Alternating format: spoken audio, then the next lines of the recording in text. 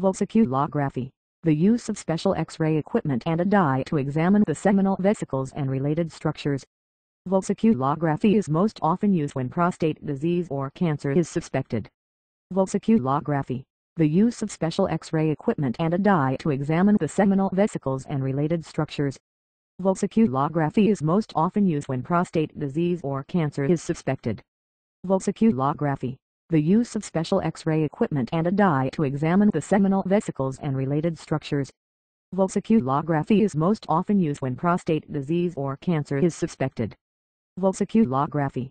The use of special X-ray equipment and a dye to examine the seminal vesicles and related structures.